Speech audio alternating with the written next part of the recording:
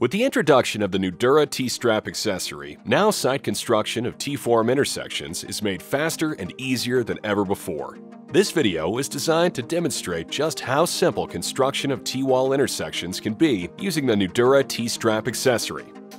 Only basic hand tools are needed to site cut a T-connection. These will include T-straps, 4 per course, a NUDURA folding saw, cutting shears, a marker, NUDURA 2-inch screws, and a cordless drill. The first step is to mark on the main wall where the T-intersection needs to be. Mark the inside of the form with a marker as shown here.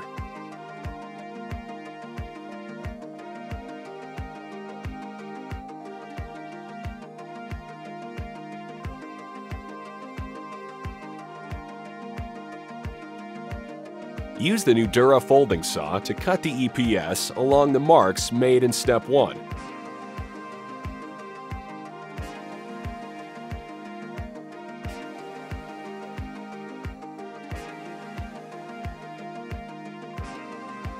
Use the shears and cut the web.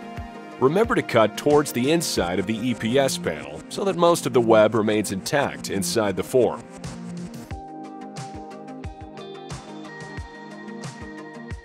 Feed a 10M or number 4 diameter piece of rebar through the opening in the web.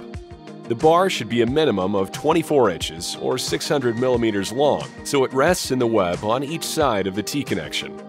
The rebar segment must extend to each side of the T-connection. This step eliminates the need to add additional reinforcements to the outside of the T-connection. This step eliminates the need to add additional reinforcement to the outside T-connection. The T portion of the wall can now be set in place.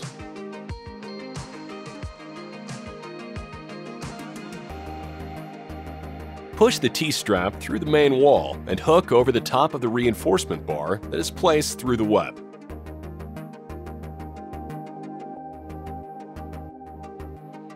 Do this step from the top and bottom of the form.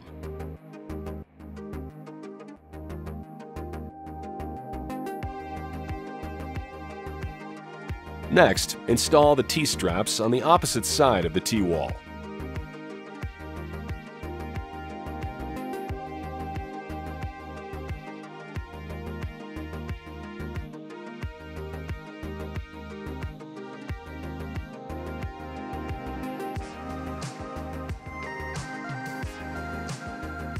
Use NUDURA 2-inch screws to fasten the T-straps to the NUDURA fastening strips.